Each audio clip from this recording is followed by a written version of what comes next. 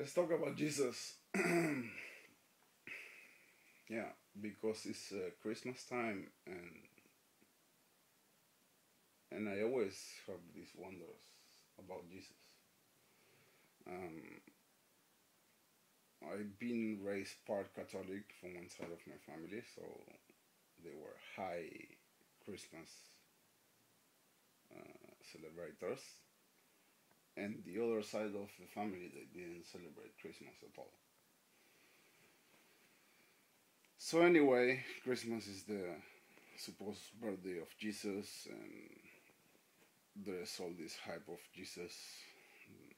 Apparently, some people claim that he's the savior, and also like religious people say that if you don't believe in Jesus, you will burn in hell, and a lot of confusion, like a lot of confusion in my mind, and probably in some other people's mind as well.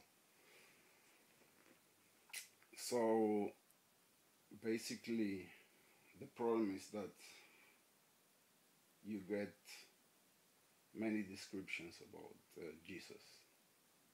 You get the Christians' description. I mean, there's not like one solid description of Jesus. There's claims also that he performed what we would call supernatural, which is a word that that it's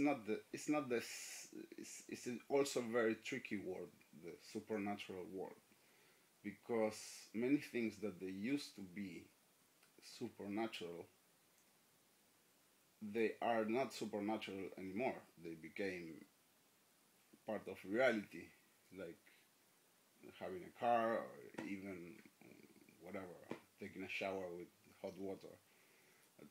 This 2,000 years ago was supernatural. I mean, we could not achieve this. So, among the supernatural attributes of Jesus Christ, he walked on water, he cured people, he gave sight to the blind, and this is, for instance, the claims of many people of like why he was or he is the Son of God, and he's the Savior, and like this has a big role in many Jesus believers. The fact that he had this supernatural power, and so yeah, these supernatural abilities that he has, like for instance, giving sight to the blind, is something that today's with this thing called medicine and technology and new technologies, we starting to be able to make some of the supernatural that Jesus used to do. And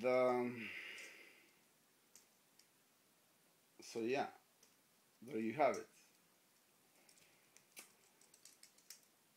In the other side,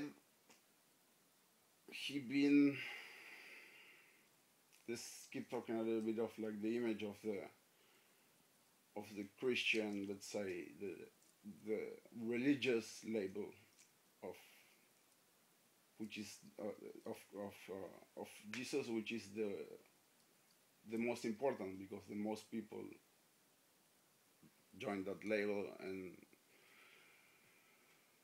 and the most atrocities have been committed in the name of that label. So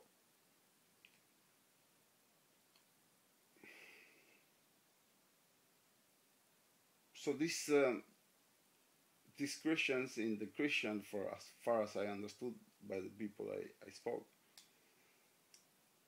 Jesus teach you to love your enemy. Now, if he said to love your enemy, means that he also loves your enemy. Because I don't think that he would not love your enemy because he's your enemy.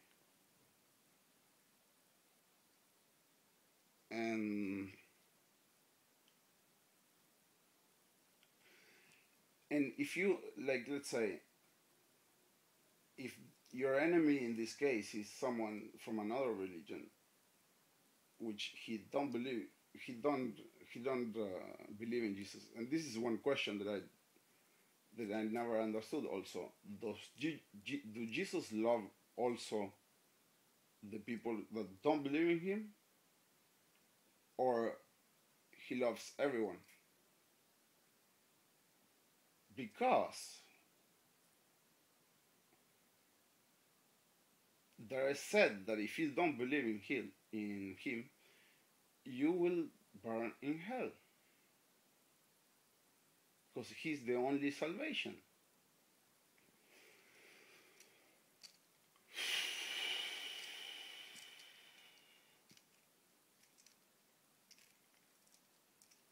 Now, there's also there's many other ways of seeing Jesus. There's some people who don't see the supernatural powers. Maybe they don't necessarily believe that he existed, but they believe in the message.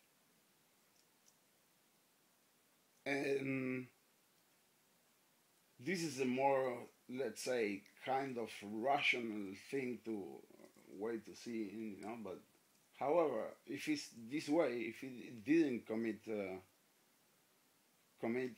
how to say, like, the miracles and the supernatural, and if he didn't actually exist, or if he's all a tale, why you should give so much importance to the tale? Are you the only, and like, why is it important? You will find this tale in many other places of being good, and you need to be a good person no matter what. So also, now it comes in the Christmas time. There's claims from the people who go against Jesus' existence and all this, like that, they relate Jesus with the character of nature. So he's like the seasons of nature, and that's why, like, Christmas is on the 24th of December, which is kind of like the days that the last day of the day where it changed the season, basically. And that date is a date that come from further pseudo religion, or paganism, as they call it. For me, it's another form of religion. The only difference that it used to be polytheistic, and so this date come from that period, and it's a celebration because of the seasons. And if you go to Easter, I think there's also a relation with the seasons, like marking the end of the seasons. So yeah, these are the questions. These are the questions that I always had about Jesus,